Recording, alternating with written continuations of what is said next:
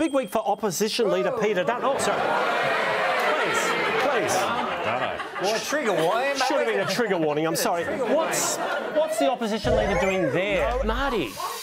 He's having a Dagwood dog, but he's broken the golden rule, Tom. He's gone down to the dog.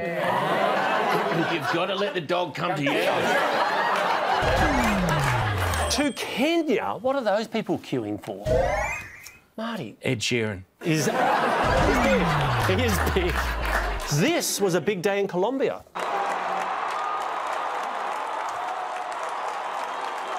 What's the occasion? Marty? He sold his millionth kilo. Is not true. Well, McDonald's has been sued for stopping its workers doing what? Marty? Year 9. Is... No, Ozzy Osbourne made a spectacular return to the stage. At what event? Marty? His wake. No. Speaking of returning to the stage, Marty, how are the comedians, the big tours coming up in a couple of months? How's it looking? It's looking great. There's the boys there, and it's an incredible lineup. I mean, it really is. 3 of Australia's top comedians. There we go.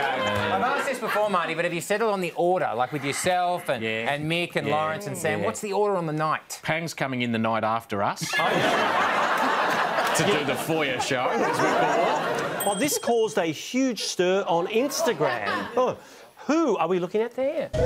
Marty? Is it one of the Veronicas? Here's an image from the week. What are we looking at? Marty? Loneliness. No. Promotion. Italy is taking Slovenia to court over what? Sam? I think they're fighting over balsamic vinegar. Yes, who can actually use the authentic geographical name? Opportunity for an accent there, Marty. You missed it. I never to miss it, Tom.